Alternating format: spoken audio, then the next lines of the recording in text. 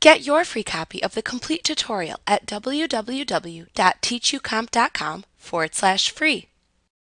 The Linked Notes feature lets you create links to opened Office application files or other OneNote notebooks when you are creating notes. You can then use the links created when taking these notes to easily reopen the associated documents in the future. To use this feature, click the Linked Notes button that appears in the Notes button group on the Review tab in the ribbon.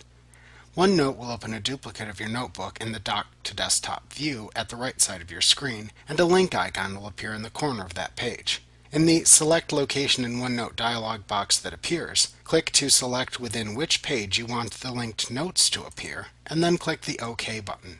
You can then open the content to which you want to create links. The file will appear within the left window.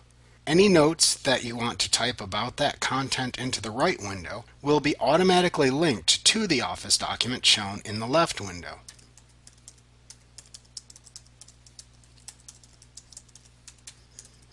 So for example, if you open a Word document and display it in the left window, you can take notes about the document in the right window. As you create the notes, a small icon will appear to the left of the content in the right window, indicating that it is linked to the Word document. So in the future, you can click this icon next to the linked note to reopen the associated Office file. You can click the link icon in the upper right corner of the right window to view a drop-down menu of choices. You can select the Stop Taking Linked Notes command to turn off the linked notes feature. A small not symbol will appear over the link icon.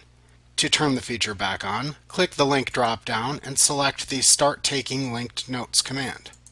To delete links on a linked note page, you can select the Delete Links on this page command from this drop-down menu. To launch the OneNote Options dialog box, where you can change the options for the Linked Notes feature, you can select the Linked Notes Options command from this drop-down menu.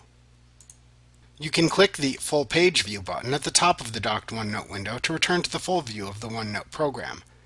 The link icon in the upper right corner will disappear since you will no longer be taking linked notes at this point. Another way to access the Linked Notes options is to click the File tab to enter the Backstage view, and then click the Options command at the left side of the screen. In the OneNote Options dialog box, click the Advanced category at the left side of the screen. In the Linked Notes section that appears to the right, you can turn off the Linked Notes feature by unchecking the Allow Creation of New Linked Notes checkbox. You can uncheck the Save Document Snippets and Page Thumbnail for Better Linking checkbox to disable the appearance of thumbnails when you hover over linked notes. You can click the Remove Links from Linked Notes button to delete all of the linked notes in the entire notebook. If you do this, OneNote will prompt you to confirm you really want to delete the links.